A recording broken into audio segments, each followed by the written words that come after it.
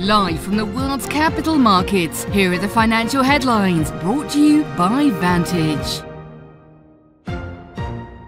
Hello and welcome to Tuesday's Daily Financial Digest.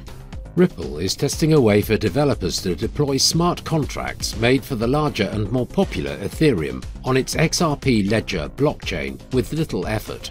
Gold prices rose after declining more than 1% in the previous session, as a pause in the dollar rally alleviated some pressure from the greenback-priced bullion, though looming US rate hikes restricted further gains. Wall Street's main indexes jumped as Bank of America led gains among lenders after reporting better-than-expected results that were underpinned by the Federal Reserve's rapid rate hikes. The dollar got a slight bump of 0.2% against the yen in the last session. The ultimate oscillator indicates an overbought market.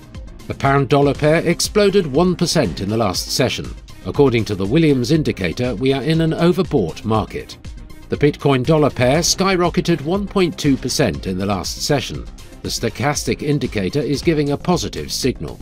The stochastic indicator 0.1% in the last session, after gaining as much as 1.2% during the session.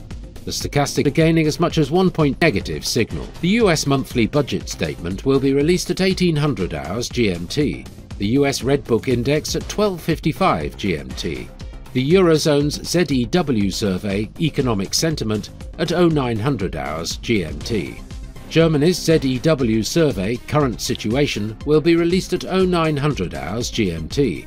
The UK's 30Y bond auction at 0930 GMT. Australia's RBA meeting minutes at 0 hours and 30 minutes GMT. We hope that you've enjoyed Tuesday's financial report. On behalf of all of us here, we wish you a productive trading day. Be sure to join us tomorrow morning for the latest news and events from the financial markets.